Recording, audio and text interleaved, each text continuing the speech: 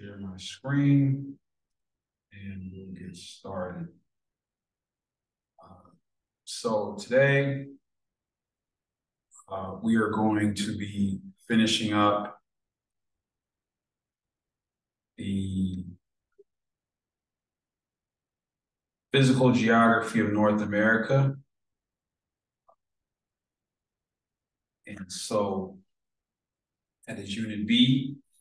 And then at the end of the class, I will discuss what's going to be happening over spring break in terms of assignments. And we come back, the day we get back from the break in this class, which is section 2, but then again, this is being recorded for section 3. There will be a quiz on return on March 11th. And then also be aware that article reviews 4 and 5 are due for section 2 on March 4th and March 11th. For section 3, your article reviews 4 and 5 will be due on March 5th and 12th. So I pushed the quiz back.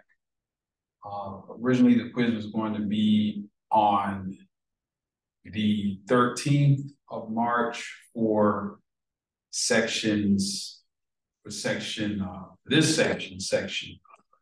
2. And it was going to be on the 19th section. Excuse me, it was going to be on the 14th for section 3. So I pushed those back to the following week. So that quiz on Unit A and B will be a comprehensive quiz. It will also be in Kahoot format. And then there will be an article review due that week also. That will be article review 6. So we're going to, again, pick it up from where we left off last time. And just to review, we started off by looking at the Köppen climate region map for North America. And we focused on the southeastern region of the United States, contemporary United States. That's where we are in Nashville, Tennessee. And also that is where most of you all hail from in terms of your homes. Of course, there are a few people who are from the DFA climate region, humid continental hot summer, year-round precipitation. And so as we move through this portion of the course, we may note the fact that places such as Nashville, Tennessee, and other cities that are in the CFA climate region have a couple of unique characteristics in terms of climate. So again, climate is a description of atmospheric conditions in relatively long periods of time. And so, for instance, when we were looking at the climate graph for Nashville from the climate.chart map, we noticed that that data was drawn from 1990 to 2019, approximately a 30-year period.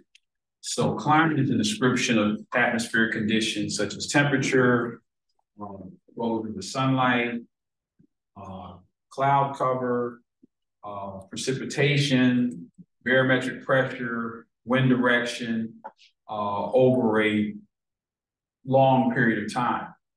Whereas weather is limited to short periods, usually down to a day. So weather is a description of atmospheric conditions today. How much precipitation are we going to get today, that's weather. What percentage of clouds are covering the sky today? That's weather. What's the temperature going to be today? That's weather. And in some cases, we might extend out to a 5-day forecast for weather. When we look at climate, the two main components of climate are, of course, temperature and precipitation, as you can see on this climate graph. And one of the unique characteristics of a climate graph for this region of the country is we get precipitation pretty much every month. And in the case of Nashville, that's about 4 inches of precipitation every month. We're going to see that there are going to be places that do not share that characteristic after a while. We also, just to review, looked at thunderstorm days per year, and we made note of the fact that Florida has the highest concentration of thunderstorms as we move toward the west. California, Washington State, Oregon, very few thunderstorms. So thunderstorms are not equally distributed across North America, in this case, the conterminous United States. The companion to thunderstorms, of course, is lightning. And here we have a small-scale choropleth map. Choropleth map uses color area symbols to provide information to the map reader. Again, lightning being concentrated in Florida. We talked about how great a hazard lightning is. We also discussed how to calculate how far we are away from a bolt of lightning based upon the speed of sound. So that might be something that will come up later. Yes.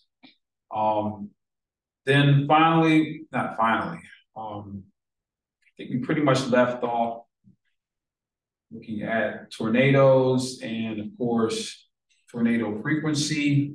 And we made note of the fact that this Great Plains region is home to the highest frequency of tornadoes. And so as we are looking at this southeastern or southern region, yes, Florida does have a propensity of tornadoes, but in general, where we are, we would assume that we're safe because we are in an area that doesn't get a lot of tornadoes relative to the Great Plains region, otherwise known as Tornado Alley. But of course, we learned soon afterwards that we are in what is known as the Killer Tornado Alley. So even though we are not in a part of the country that experiences the most frequent tornadoes, which is Tornado Alley, which encompasses North Texas, Kansas, Nebraska, Oklahoma, and so on and so forth. We are in a region that has the greatest risk for a human being being killed by a tornado. And we talked about the 4 reasons for why that is here in this part of the country. And then as a personal example of tornado hazard, I shared with you my personal experience with tornado in 1995. So the title of this article is Expert Sees Tornado Clouds Up Close. It says David Padgett, that's me, steered his small car, it was a Chevy Nova. I was on my way to work. And so what happened was I was on my way to work. I was working at Austin Peay State University at that time, not here. And here we go. I'm gonna pull this map up. show you exactly where I was. So I was in what we call, I guess, East Nashville, is where I used to live, off Dickerson Road here. And that morning I drove Dickerson Pike, got on the Ewing, hit Brick Church Pike, and my plan was to get on Bradley Parkway and then hit Interstate 24 and drive out to Austin Peay State University, where I happened to work. I think I was right about here, right there, when things changed suddenly for me, as described in the article. So what happened was I was driving to work, got on to Brick Church Pike, and all of a sudden, as it says in this article, wind started blowing. Like, I couldn't believe how hard the wind was blowing. And then all of a sudden, everything just went black. And I could not see anything. I could feel my car start to lift up off the ground. Now, had I been thinking rationally, I would have done the right thing. So it says here in the article, here's some tornado safety tips. One of the tornado safety tips is leave your vehicle and seek immediate shelter. Well, why should you leave your vehicle during a tornado? Well, here's why. So this is what happened to a car. These are 3 storm chasers a few years ago who were killed because they didn't leave their car. And that's what happened to the car. That's what a tornado can do to your car. So the best thing to do is to get out of your car, because a tornado can toss your car around like a little toy. And these 3 men lost their lives. And they were storm chasers. You think that they would know better. But of course they lost their lives. So obviously I didn't have a chance to leave my car because I couldn't see anything. The wind was howling. I can't even describe what it felt like. So I gunned the vehicle. I just hit the gas as hard as I could. And I sped around so I was right here. I got on Brick Church, I got in that dark cloud, and I drove under this underpass here. And so that could have been a really horrible mistake. Why shouldn't I have driven under that underpass? Anybody? Why should I have not driven under the underpass? Yes, it could have collapsed. That underpass or overpass, it could have collapsed on top of me. And that's how powerful tornadoes are. But, it's one thing to say what we will do in a certain situation until we actually get into the situation. And then we panic, and that's basically what I did. I panicked. I did not leave my car. I don't know. It might not have been a good idea. I don't know. It was a tough situation to be in. Amazingly, as it says here, about 10 minutes later, the sun was out. So tornadoes are very concentrated low pressure areas. So tornadoes are very concentrated low pressure areas. So if a tornado would show up very well on an isobar. So remember, isobars are iso lines that connect points of equal barometric pressure. And so tornadoes are so concentrated that in some cases, a tornado can completely obliterate a building house, and the house or building right next to it is almost untouched. So that is, now this particular tornado kept going after it went over top of my car and hit Rivergate Mall and caused a lot of damage at Rivergate Mall and out in Goodlettsville.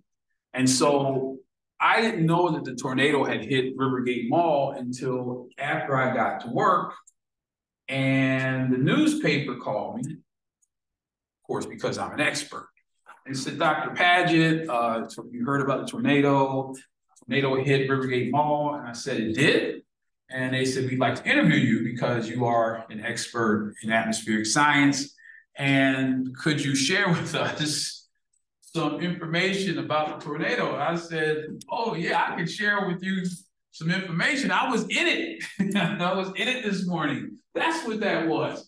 So yeah, it was really, really a scary situation back in 1995. And so I never saw that tornado coming. And so it's like we explained one of the reasons why tornadoes are so deadly in this area of the country is because there is a lot of uneven topography, or in simple terms, we have lots of hills around here. The tornado can come right from behind the hill, as opposed to in the Great Plains area of the country, which is relatively flat. Another reason why we have so many deadly tornadoes here in this part of the country, with Alabama is leading in deaths, is because we have the greatest percentage of nocturnal tornadoes. We have the greatest percentage of nocturnal tornadoes, or tornadoes that happen at night. And so the tornado that came through TSU in 2003 came through here at night. I don't know, I think I pulled that up. Right, oh, here it is. Well, obviously none of you all were here in 2000, I didn't think so. Yeah, so a tornado came straight through campus. Fortunately, it was spring break. It was March, I guess they call it March 2nd and 3rd, because the tornado came through at about 12:03 a.m. It was in the middle of the night. And so the tornado did $20 million of damage to campus. Most of the damage occurred over on the farm. 4 buildings were completely destroyed. Like I said, luckily it was during spring break, so not a whole lot of students were around. Thank goodness, thank God, thank whoever you want to thank. Look at the destruction. So these are concrete containers or concrete facilities, and it just broke them apart. And this, I know if you notice on campus, there's like this big wrought iron fence that goes all the way around campus. That was just gone. I mean, it was gone. I mean, there was none of it. I don't know where it went,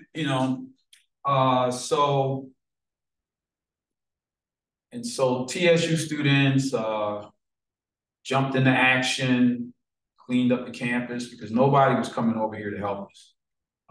And like I said, luckily on our campus, there's one of the buildings that was destroyed.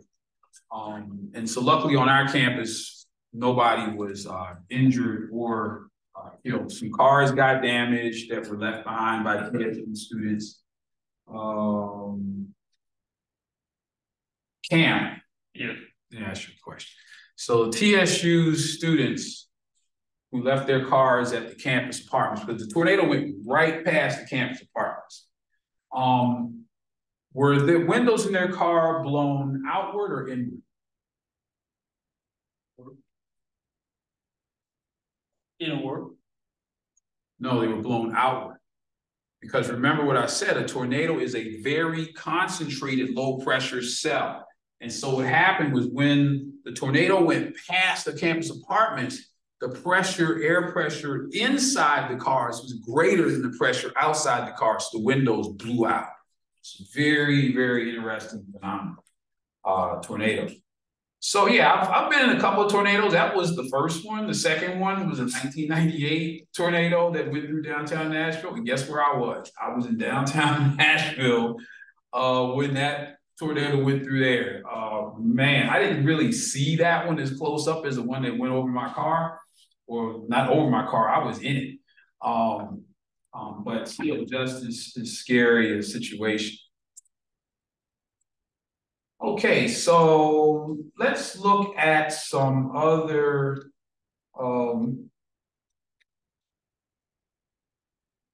regions of the country and different climate regions. And so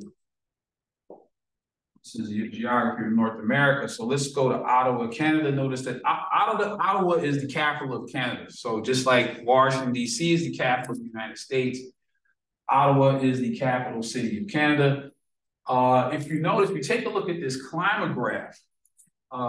Notice that, again, D climates are similar to C climates, well, CF climates, in terms of precipitation distribution. So notice that here in Ottawa, same precipitation, monthly precipitation pattern approximately as Nashville.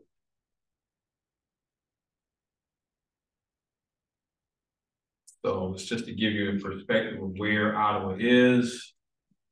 There it is, just north of the border of New York in Canada. So, of course, if we go to our Kirpin climate map, clearly see that, zoom in, it's Pennsylvania, New York, Ontario, Toronto,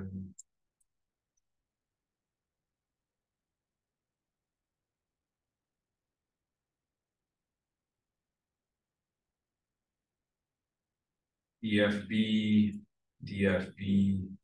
We have a little DFA there, probably modified by the lakes.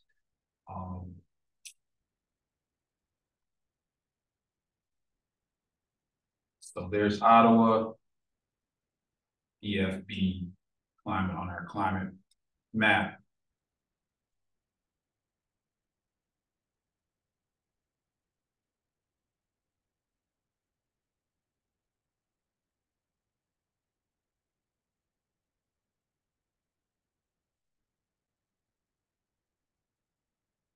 So another thing that you should be able to interpret from these climate graphs, and some of you all, those of you who did GIS assignment 3, you had the opportunity to compare and contrast climate graphs, and you really didn't have a whole lot to go on. But one of the things that you should notice in terms of differentiating amongst different climate regions is that D climates have perhaps the greatest temperature range. And so the temperature range is the difference between the highest average temperature and the lowest average temperature experienced in a place during the year. So if we look at Ottawa, Canada, let's see, Heatley. Yeah. Okay, what is the degrees Fahrenheit? Let's just make it easy on you. What month of the year in Ottawa, Canada has the lowest temperature, average temperature in degrees Fahrenheit? What month do you think that is, based upon this graph? January. And approximately how many degrees Fahrenheit is that? Like maybe 13. 13. Let's say. Well, you say 13. Okay, let's go with 13. What about the high? What month is the highest temperature? July. Okay, July. Approximately how many degrees Fahrenheit is July's average? 68. 68 degrees Fahrenheit, right on 68 degrees Fahrenheit. So 68 minus 13 is what? 55. 55, exactly. So there's a 55-degree temperature range for Ottawa, Canada. That's quite wide. You know, that's so it gets relatively warm in the summer in Ottawa, and it gets relatively chilly in the winter. 14 degrees Fahrenheit is below freezing. And so, well, actually it's not. 32 degrees Fahrenheit is the melting point of ice. It's not the freezing point of water. We'll talk about that in a few minutes.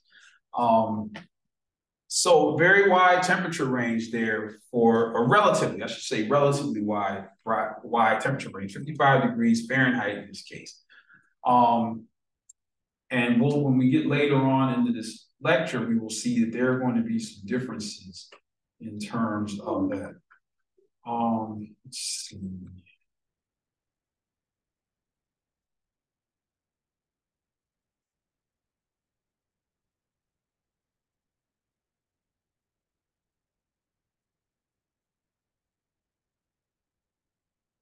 Okay, so let's look at a different region of the country. So we looked at C climates, we looked at D climates.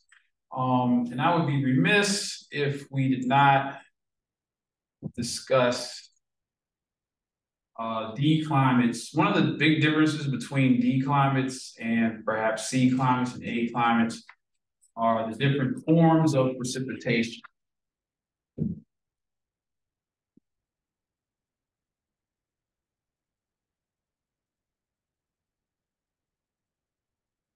Well, let's say forms of precipitation. And so obviously one of liquid precipitation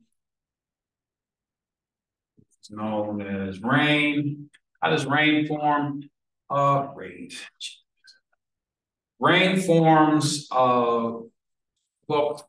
rain forms via the process of condensation.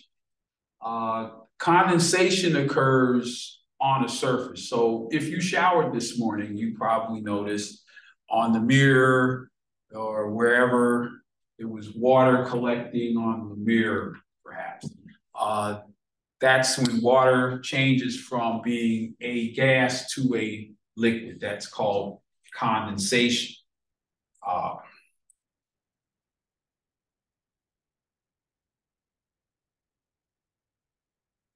And so, well, condensation has to take place on the surface. So, Morris, what's the surface in the atmosphere? There's no mirrors in the atmosphere. So what does condensation take place upon in the atmosphere? What does condensation take place upon the atmosphere? When water turns from a gas form to liquid form, it has to take place on the surface. In your bathroom, you take a shower, that surface is the mirror. What surface is in the atmosphere that allows raindrops to fall?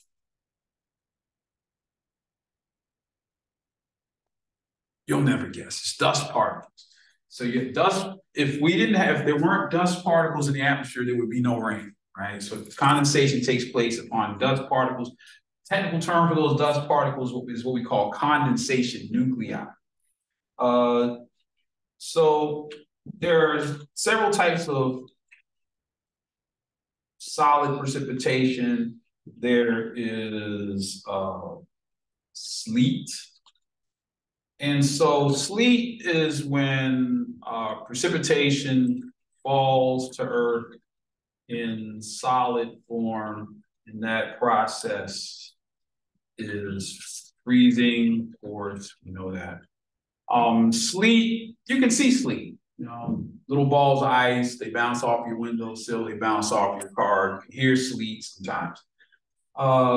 There's another form of frozen precipitation that's in solid, but it's kind of solid, well, it becomes solid, but it's freezing rain. They also, of course, but it falls to earth. Falls to earth in liquid form, freezes on contact solid objects such as your car, a tree. You've all seen freezing rain. Now, what's dangerous about freezing rain is it forms something called black ice on the roads. Black ice looks and appears as if it's just a wet road.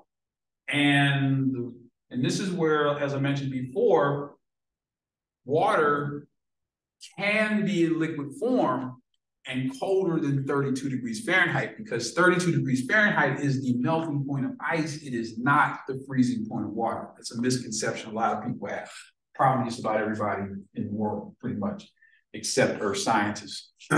So yes, water can fall to earth at temperatures colder than 32 degrees Fahrenheit, but then when it hits your car, lands on a tree, lands on the street, it solidifies. And of course, we've all had all kinds of fun scraping that ice off of our cars after freezing rain, or worse yet, encountering black ice in our cars.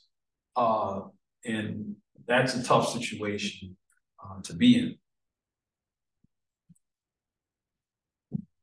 Then there's hail. So hail, it can occur anywhere. So these various forms of precipitation that are solid are most closely associated with these D and E climate regions, the colder climate regions. Of course, people in those parts of the country are used to, well, I'll get to snow. Maybe I should do snow.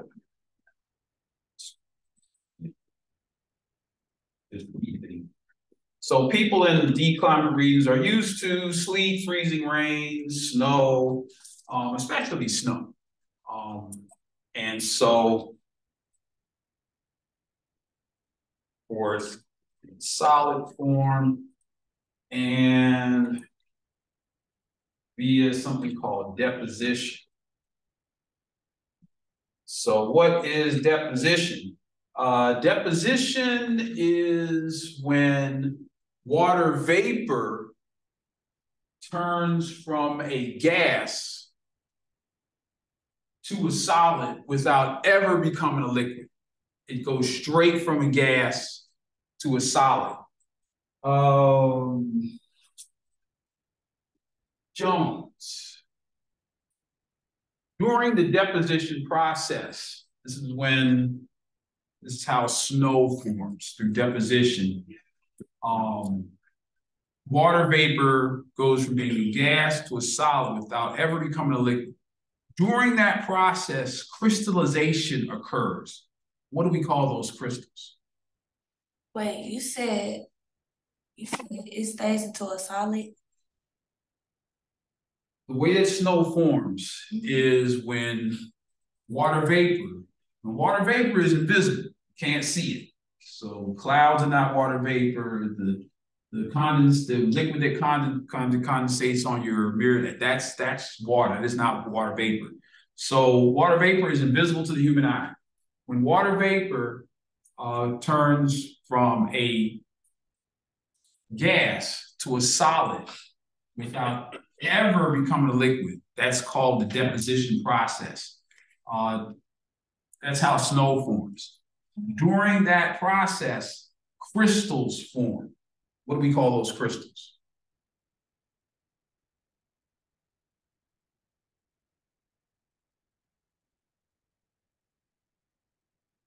So what process am I describing? What am I talking about? How forming here? Forms of precipitation, deposition. What kind of precipitation am I talking about? Snow, right? So during the process by which snow forms, crystals are created. What do we call those crystals? When snow forms. Yeah, those snowflakes. That's why you have snowflakes, because in deposition, crystallization takes place and you have very pretty snowflakes that occur. Okay, now the last now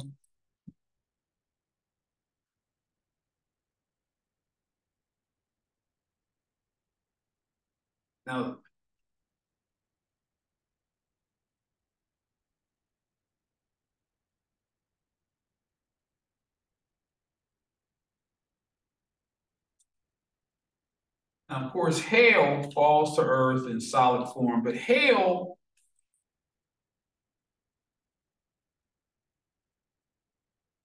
is most closely associated with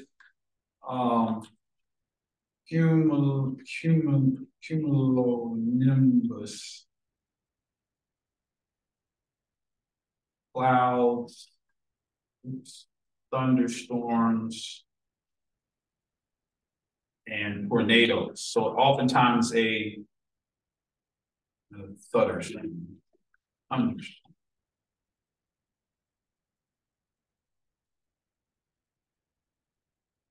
So oftentimes a sure sign that a tornado is coming is hail. So what happens? So what happens is, remember, a tornado is a very focused area of low pressure. So low pressure means that air is rising and rising and rising, and then it starts to spin because of the rotation of the earth, and that's called the Coriolis force, and that's how we get a tornado. If you have a much larger storm like that, it's called, of course, a hurricane. Hurricanes are very large, huge, low pressure system. So what happens is these convectional processes or rising air push frozen balls of ice back up into the atmosphere. So what happens is rain forms, it starts to fall to earth, it gets caught up in the updraft, it gets pushed up to the upper portions of the atmosphere, freezes into little ice balls, tries to come down to earth, is pushed up again, freezes some more, they get bigger, and the more times that those balls of ice get pushed back up higher into the cold part of the atmosphere, the bigger they become. And in some cases, you get golf ball size hail, baseball size hail, and whatnot. And so those are the various forms of precipitation. So I mentioned them at this part of the course because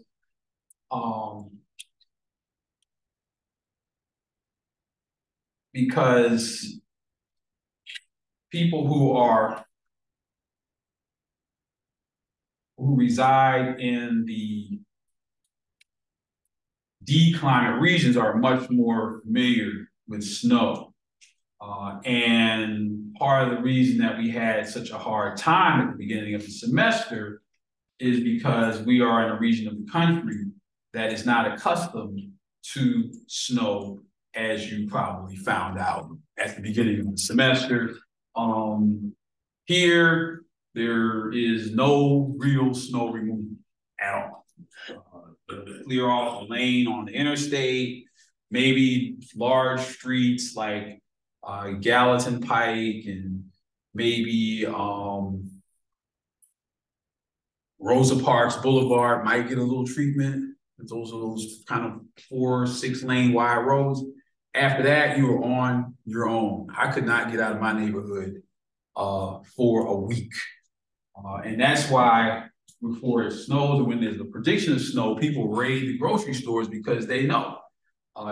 And this was a very unusual case. Normally, we might be frozen in for a day or two. This year, we got 8 inches of snow, which is highly unusual for this part of the country. And then it stayed below 30 degrees Fahrenheit for a week. And of course, that snow and ice went absolutely nowhere. It was right there a week later. And where I live on the top of a big hill. And then I had to go up a hill about a half mile and then down another hill to get into my neighborhood. And nobody could get out of there. Trapped for a week. Luckily, I had enough food to last a week. I was fine. Any problem. Now, I spent a year living in Cleveland, Ohio. It was the exact opposite situation in Cleveland, which is DFA climate. When I was in Cleveland that winter, it snowed every day. I'm not exaggerating.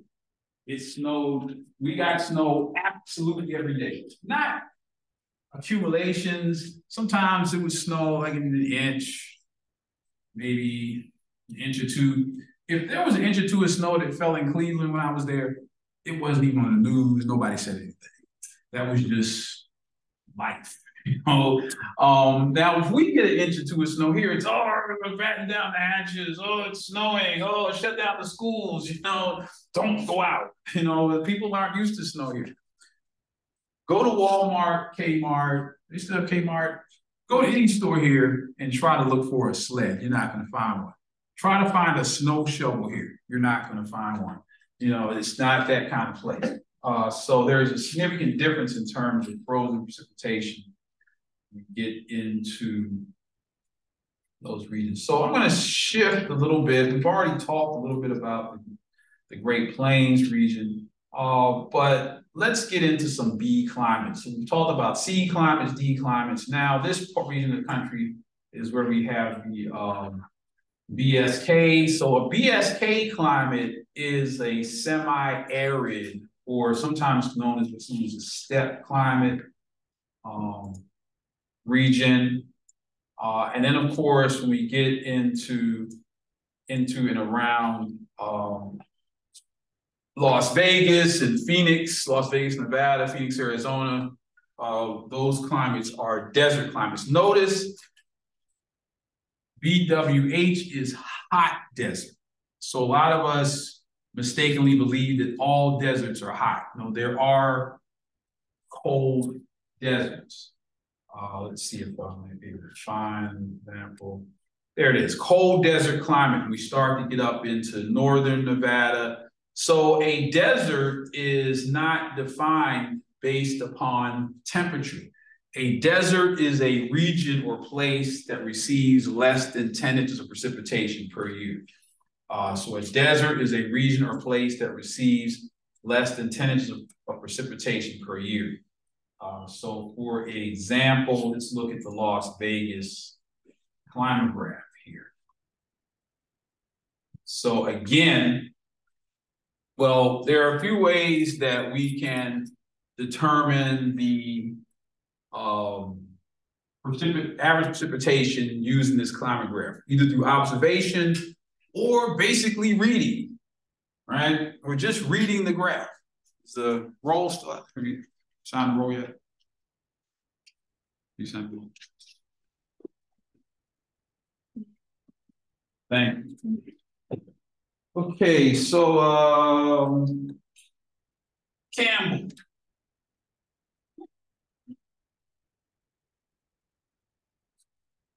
Campbell.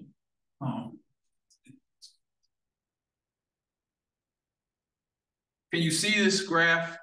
Can you see all of it?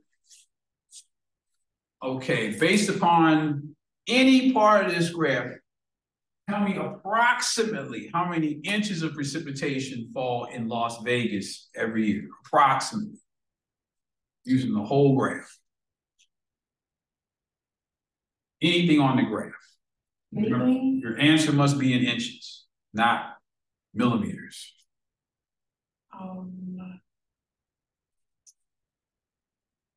I'm gonna just say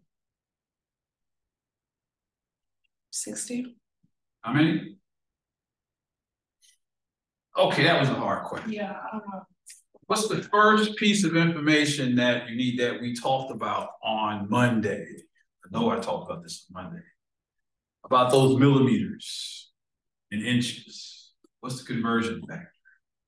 It's an easy conversion, which will get you right to the answer. Okay, approximately how many millimeters are there in 1 inch? Remember that? That's Monday.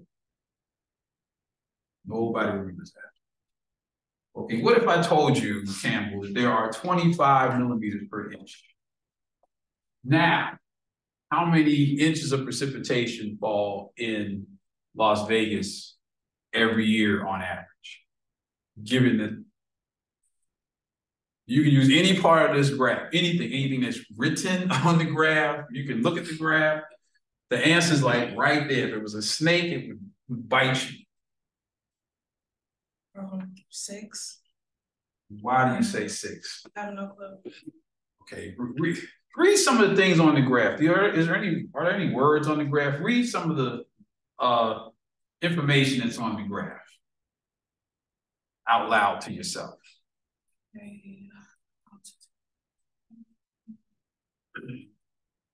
Yeah, keep going.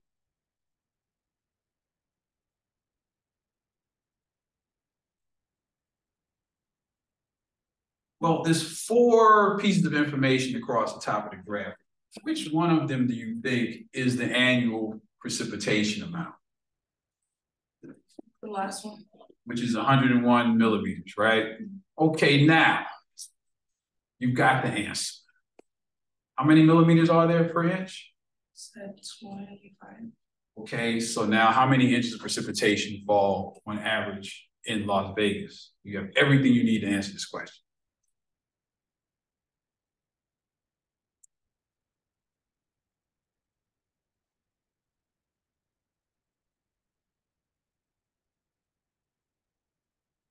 Got 4. 4, yes, exactly, 4 inches, yes. 4 inches. So Las Vegas obviously is defined as a desert. That's less than 10 inches of precipitation per year. That's very dry. Think about it, 4 inches per year? It almost never rains in Las Vegas. And when it does, people panic as if it's snowing. Oh my gosh. When there's rain in Las Vegas, it's horrible. I think they were supposed to have a music festival in Las Vegas earlier, well, last year. I can't, it's a big something festival, just got wiped out. It got wiped out. I can't remember. What was that?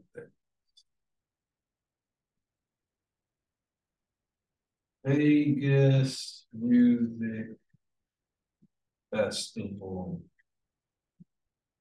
flood. The Burning Man, yeah, Burning Man flooding drowns thousands, heavy rain. This is what happened. I mean, and I don't think it was a whole lot of rain. It might have been maybe 3 or 4 inches. I'm not gonna hit any of these videos. Maybe I can find out what happened. What happened to Burning Man? People got stuck in the mud. Why did Burning Man? Heavy rain. Their cars couldn't get out and stuff. Okay. So this again, this is why when you did or if you did GIS assignment 3 and I compelled you in a scientific analysis, you do not use qualitative. See, here's what I mean by qualitative. It says heavy rains. What do we want to know? How much did it rain? Heavy rain. No. How many inches? You know, this is why in science we don't use qualitative terms such as heavy.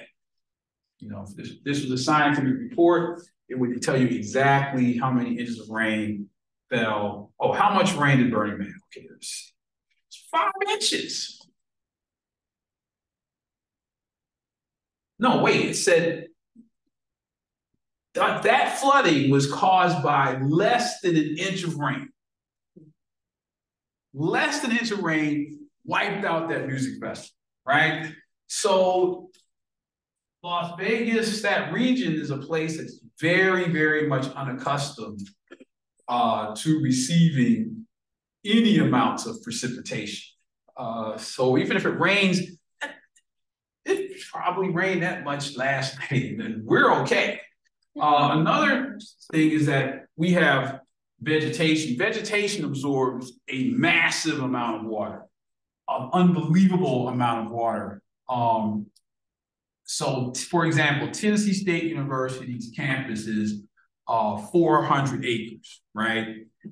If we got a ½ inch of rain on this campus, that would produce 40 million gallons of water.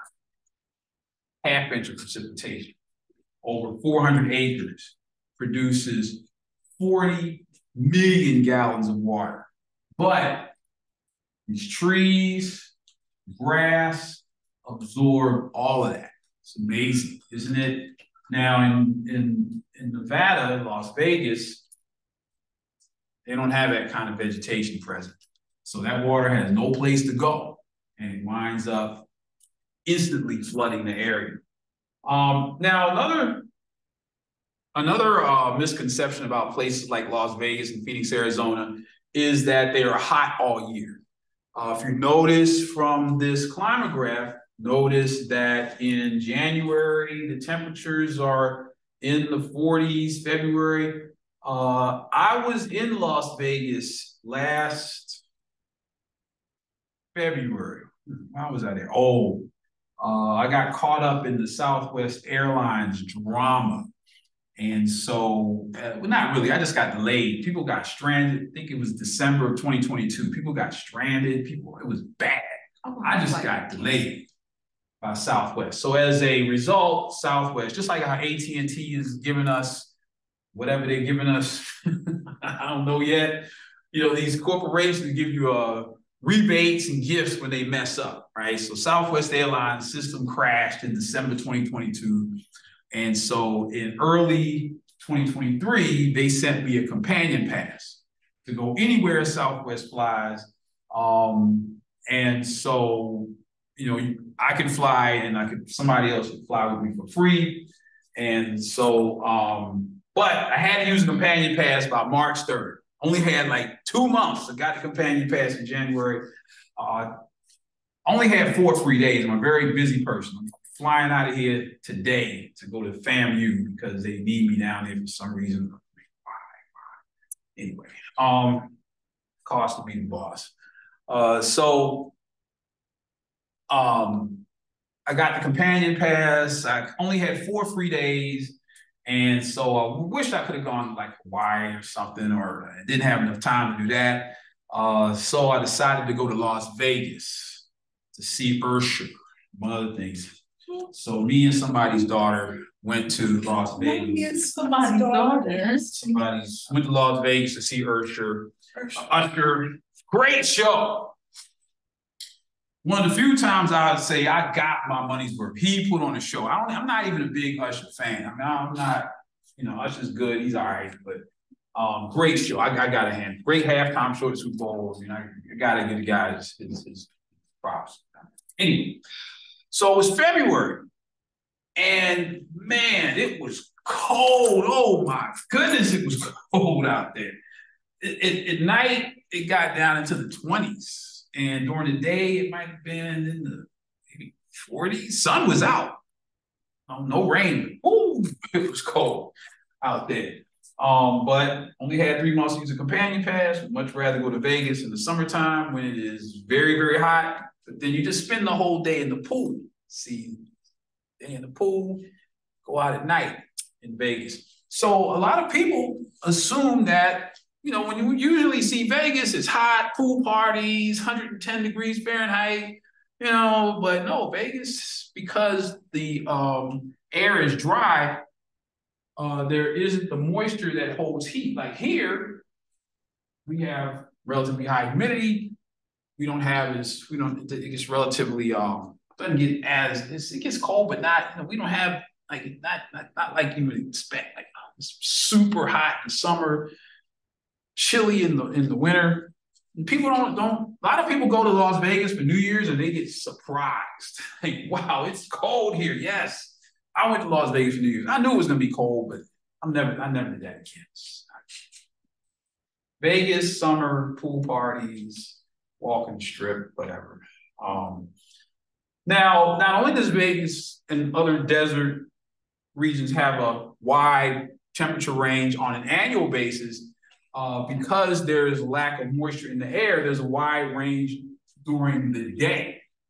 So let's say during the day in Vegas, it might be 100, let's say 90 degrees Fahrenheit. Temperatures might drop down into the 40s that night. And so what happens is a lot of people get into trouble. Let's say they go to Las Vegas. There are other things to do in Las Vegas besides engage in foolishness.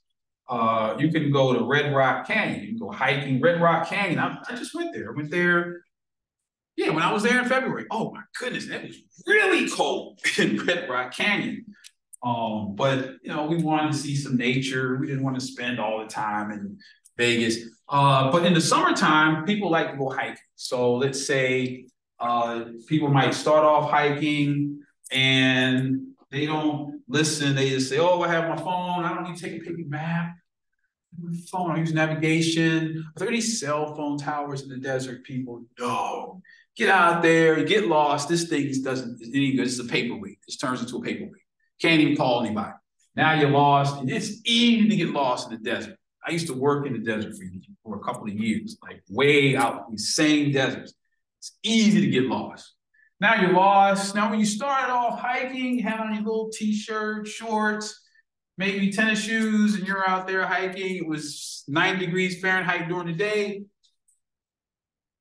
Now it's 9 o'clock at night, maybe 10 o'clock at night, you're still lost, you can't see, and it's 45 degrees Fahrenheit.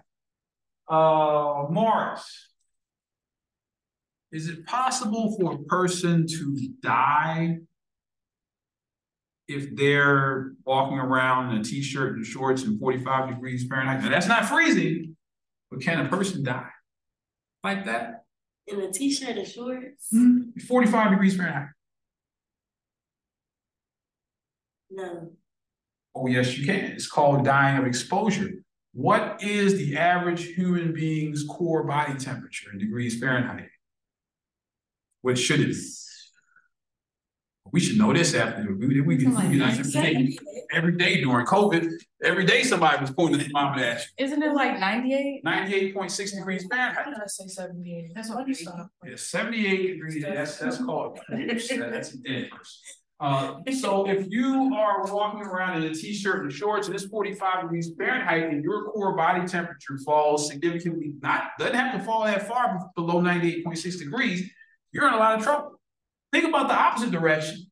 If our core body temperature on average should be about 98.6 degrees Fahrenheit, and it only goes up a little bit to 102 degrees Fahrenheit, are you okay? No, no. So if it drops a couple degrees below 98.6, it doesn't take much. If you're in a t-shirt and shorts and you're walking around at 45 degrees Fahrenheit temperature, your core is and there's no place to hide out here. There's no shelter, nothing. No place to hide. You're just out there in the cold. So a lot of people get into trouble like that. So always learn how to read a paper map. If you're going to go hiking, if you're going to get off the trail, right? Now Red Rock Canyon, I mean, it's beautiful, but it's safe. People around, it's not. Now, unless you get adventurous, you get yourself in trouble out there. Now, another way that people get themselves into trouble in desert climates is due to so let's say you go to Vegas. Maybe, let's see,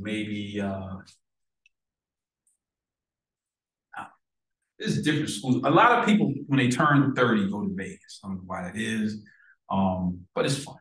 Vegas. Maybe by the time you're 30, you can afford to go to Vegas, right? You can afford it. In your 20s, you can go to Vegas in your 20s, but you're just gonna be walking on the strip looking at stuff. Yeah, you go to Vegas and let's say, it's a big event and you want to go to Dre's and you get to Dre's and you're in line and they ask you, would you like a section? And you think you're a baller, you say, yeah, sure, I want a section. How much? And they say it's starts at $1,000. You're like, huh? What? The key to Vegas, whenever you afford to get able to go, is don't go to the touristy places. There are places right off the strip that are Black owned. $10 to get in, none of this section foolishness, good food, good music. You're not in there crowded like this. Right off the strip, like 2 or 3 blocks away. You have to go broke to go to Vegas. But what happens to a lot of people is they get to Vegas and it's 110 degrees Fahrenheit and they're walking around and they're not perspiring at all. We don't like to perspire, do we? When we sweat, we feel bad. But perspiration is our body's warning system that tells us, hey, you are losing moisture. But if you're not sweating, feel good. Hey, maybe those Zumba classes are working. Hey, I'm not sweating. And then somebody asks you, hey, you want some water? No, I'm good. You sure you don't want any water? No, I'm good. I'm not going to drink any water. I'm going to walk around 110 degrees Fahrenheit temperature. And I'm not going to drink any water at all. But Morris, if a person is walking around in 110 degrees Fahrenheit temperature, is their body losing moisture? Losing? Yes, Yeah. of course it is. But you don't feel it. You feel great. You don't feel like when you go to New Orleans or Houston, you feel like, oh my God, I'm just sweat. But you're in Las Vegas, it's 110 degrees Fahrenheit, and you're walking around, you feel great. What's happening to all that? What's happening to the water that's leaving your body? How come you don't feel it? What's happening to it? What process is that water going through? Starts with an E. Evaporation. Water leaves your body, evaporates, you feel great. And the next time you see that person, they're laying out on the sidewalk. That's all you see in Vegas. People laid out on the sidewalk.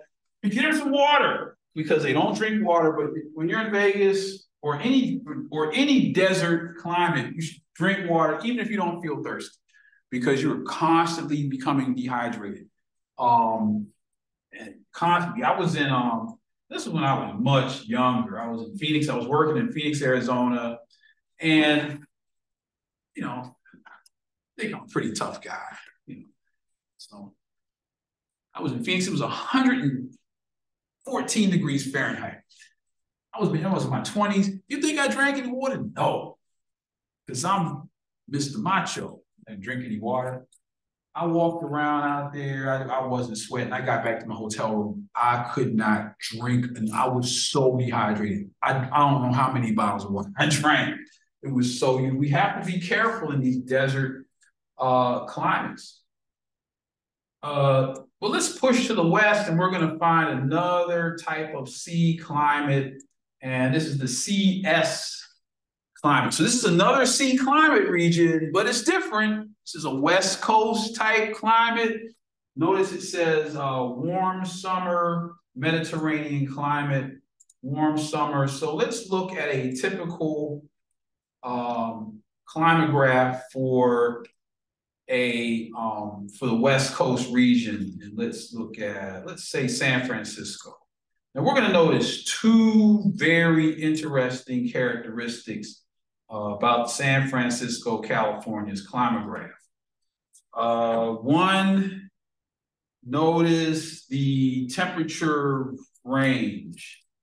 Jones, if you just look at that red line, what is the lowest temperature on that red line for San Francisco, California, degrees Fahrenheit approximately? Approximately, what's the lowest temperature that you see?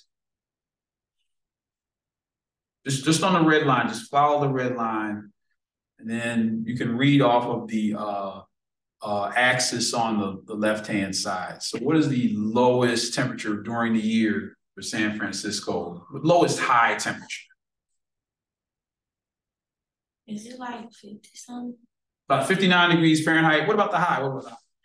The highest, like 70-something. Yeah, maybe 72 degrees Fahrenheit. So 72 minus 59 equals what?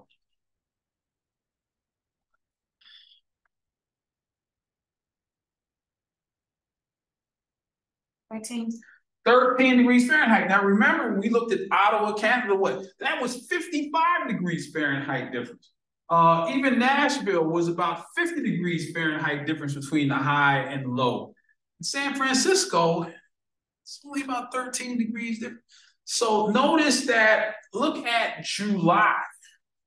This is the high temperature on average in San Francisco is maybe 70 degrees. Look at the low. The low is somewhere in the 50s in July, and that's normal. So a lot of people who've never been to California think all of California is Southern California, right? LA, sunshine. And they go to I know people that do this. They go to San Francisco for work. They pack a little clothes, and they get to San Francisco and they're like, oh my goodness, they end up having to buy a jacket. And they think they're going to LA. No, this is totally different. A totally different experience here.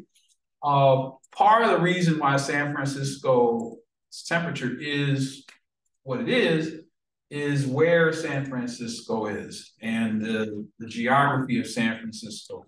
San Francisco is again on a peninsula. So San Francisco is surrounded on 3 sides by water, and so notice San Francisco is on a peninsula, and also the California current, the California ocean current is a cold ocean current, which modifies San Francisco's temperatures. And so that's why San Francisco's climograph,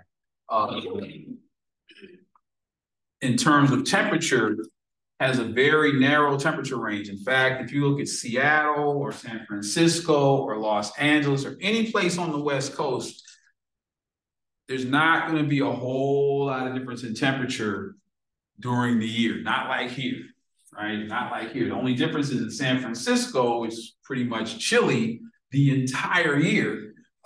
In Los Angeles, of course, it can be really warm, even San Diego, except like right on the coast. Let's see. Camp. Do you notice something interesting about the precipitation pattern in San Francisco? Excuse me, anything interesting? You said Campbell. You said Campbell. Camp. Oh.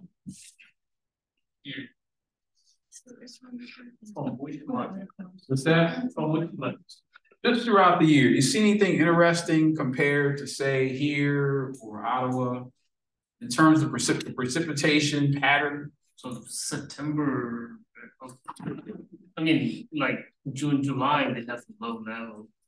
Yeah, so let's see. So you've got, just like here, we've got about 4 inches of precipitation, January, February, about 4 inches, March, then all of a sudden, boom, boom, boom, there's nothing for months. So this is a typical dry summer pattern that we see on the west coast of western region of the United States, whether it's San Francisco, we have Sacramento, California, same thing.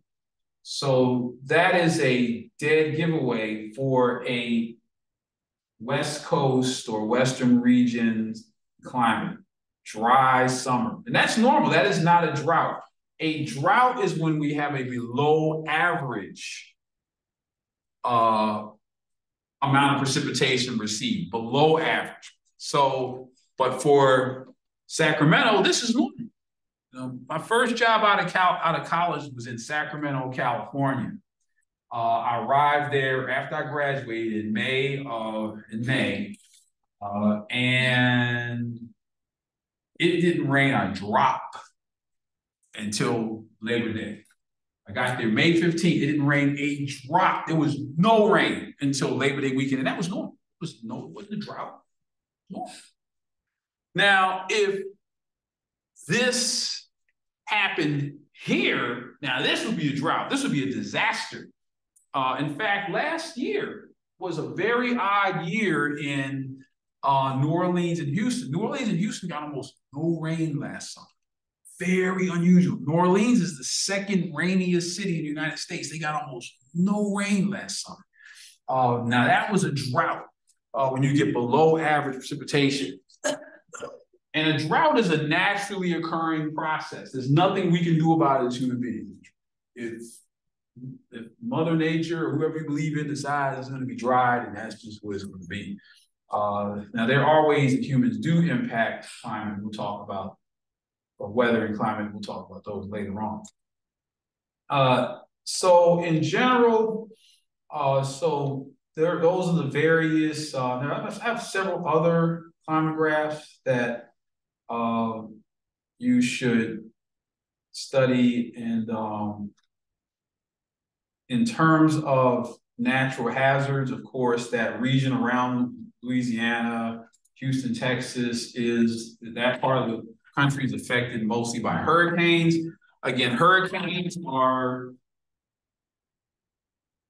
very large, low pressure systems, and they are measured based upon wind, unfortunately. And so I say unfortunately because Category 1 hurricane is the lowest rating hurricane. Now, below that is a tropical storm. And so a lot of times people, even especially in coastal regions, when they hear, oh, it's only a Category 1 hurricane or only a Category 2 hurricane, they tend not to evacuate, right? But what kills the most people during hurricanes is not wind, it's flooding. So if we look at, say,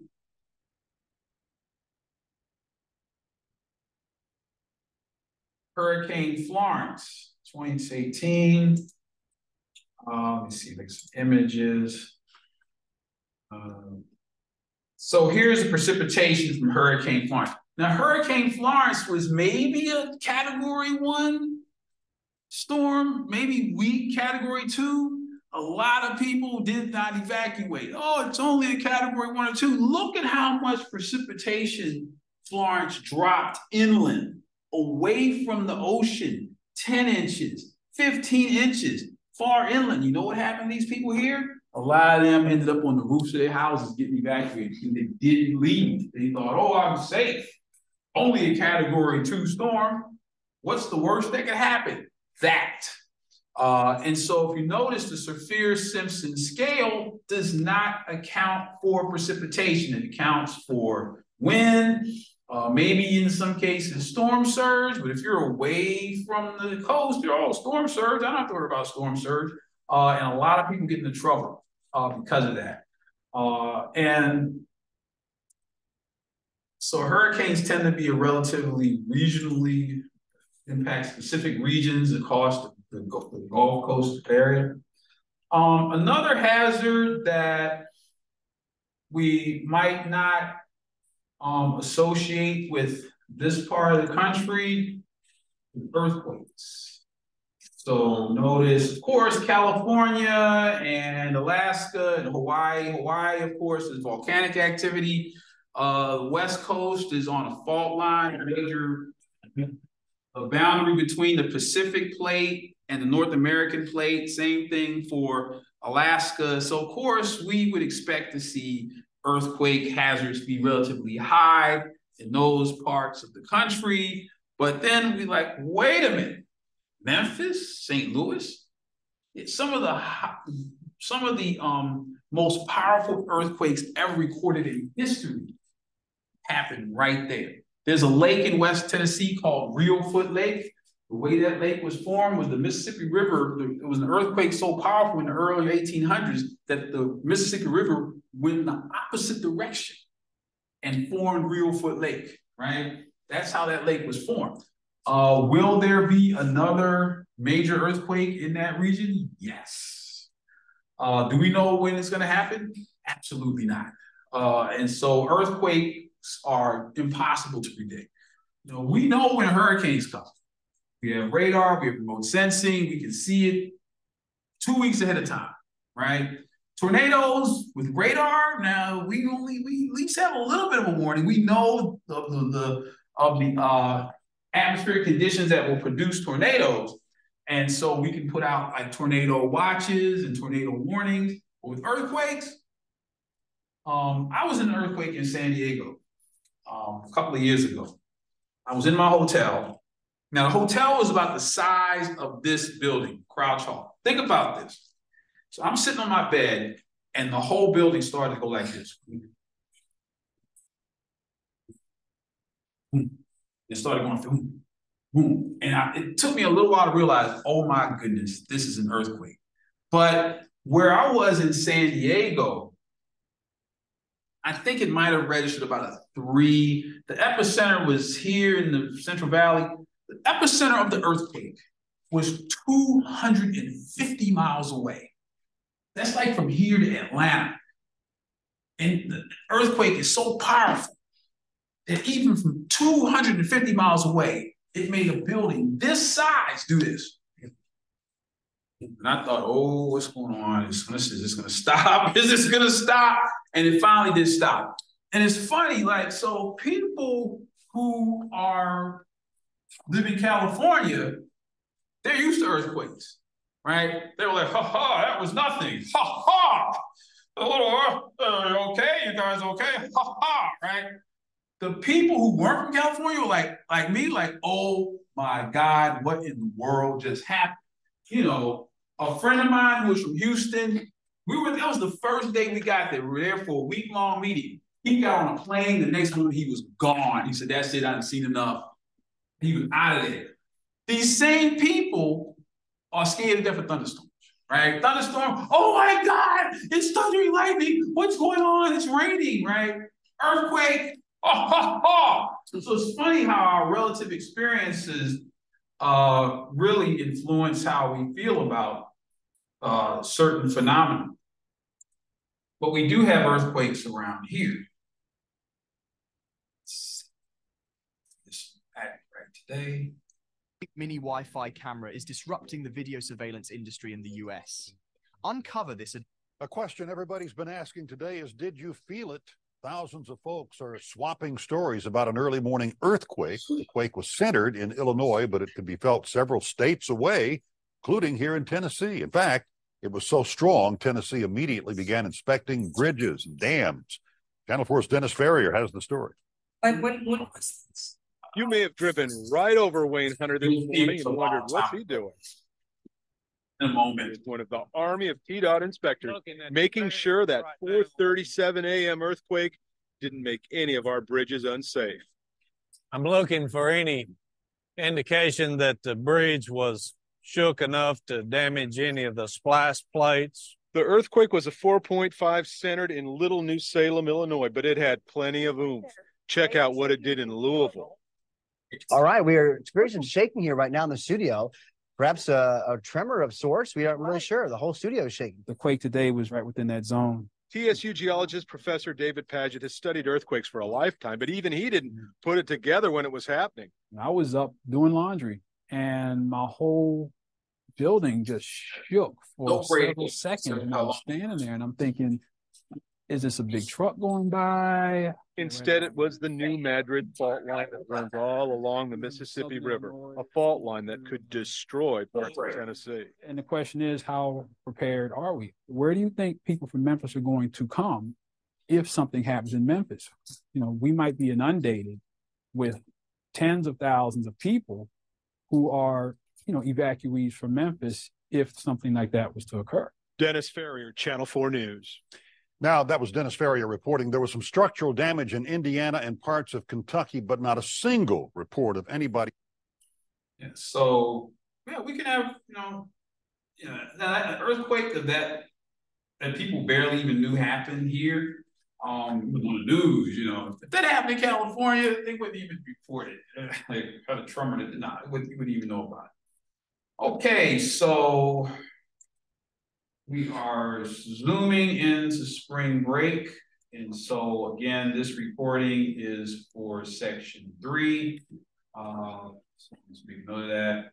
Okay, so for spring break, you have several assignments, but this is a good thing for you if you take advantage of it. So we had a little bit of a rocky start at the beginning of the semester. We had snow, we had some drama with financial aid, people had the class late and coming in whenever.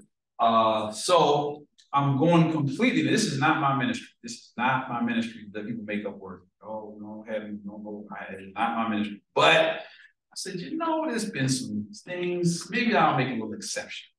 Now, read carefully these instructions, please. Read, remember reading? Now, the way this is designed is everyone should be able to get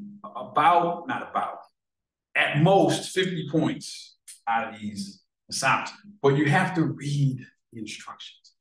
Okay, so here's, let's see, anybody in education? We do have 2 education. This is for you only. Okay, this is assignment. This is only for those of you who have, if you did not do Globe Assignment 1, not a do-over. If you did Globe Assignment 1, got a low grade, you own that. If you did not do Globe Assignment 1 at all, you got another shot at it. Like I said, this is not my ministry. I think I bumped my head. I don't know why I'm doing this, but yeah, we really did have a weird, the snow and all that. So if you're not an education major, that's not for you. Let's see, GIS assignment 3. Now remember, this GIS assignment 3 is not for education majors. If you have not done GIS assignment 3 at all, you can get another shot at it. You know, again, this is not a do-over, this is a do. So that would be, so whatever you qualify for, you can do. Now, if you're an education major, there's no qualifiers for this other than being an education major. This is writing assignment 2, education major. Shot, this isn't a makeup, this is a new assignment. Because, anyway, just give education majors a chance to get caught up. Let's see. Now, let's see the qualifiers for this one. Read this, if you can write a draft application to one internship listed at the link below and complete writing assignment 1, only if you have not completed writing assignment 1 and not completed GIS assignment 3. So if you have not completed writing assignment 1 and not completed GIS assignment 3, then for this one, you can write a draft application to one of these. There's lots of internships in this folder. There are tons of them. Other stuff here, but they're in this one. I might add some more. There's like 5 or 6 listed here. You should, i.e. must, apply to at least one of those internships. Because I know you're not going to do it on your own because you don't believe in yourself. Now a draft application, hopefully we will develop that draft application into an actual application at some point so you can, I can force you to do it because you don't believe in yourself. You think you're a loser. I don't think you're a loser. I think you're a winner. You have to believe that, but you don't. Here's another one. Again, read the instructions carefully. This is for, now this is not for education made. Well, let's see, this could be for anybody. See, draft application for one internship, only if you have completed. So if you've done writing assignment 1 and GIS assignment 3, then one draft internship application. Here, again, please read the instructions. And last but certainly not least,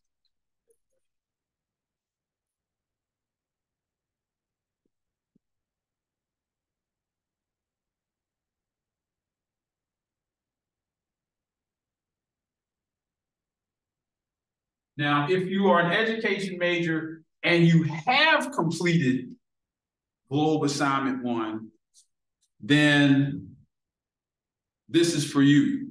You will, again, write a draft. So even education majors, as a matter of fact, I'm going to be funding an internship program this summer specifically for education majors. I think it's going to be, it's education majors who are interested in teaching science using Globe. I don't know what the stipend is going to be yet. I'm a generous person. You'll see. But don't think that just because you are, if you are majoring in education, that you have no shot at an internship. A lot of these NASA internships, are specifically invite education majors.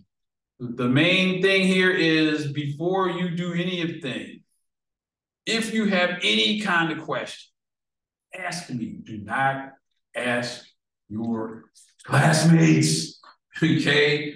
Ask me. Text me, Dr. Padgett. I'm not sure if I qualify for assignment. Just ask me. Don't ask these people here. It'll lead you astray, because what you don't want to do is do an assignment, spend your time working on an assignment that you're not qualified for, and you don't get any credit. Oh, so you can get at least, I think everybody should be able to get 50 points during spring break. You're welcome. So class is dismissed. Have a safe spring break. Again, if you're in section 3, again, if you have any questions, watch this recording and have a safe spring break. And I will see you all.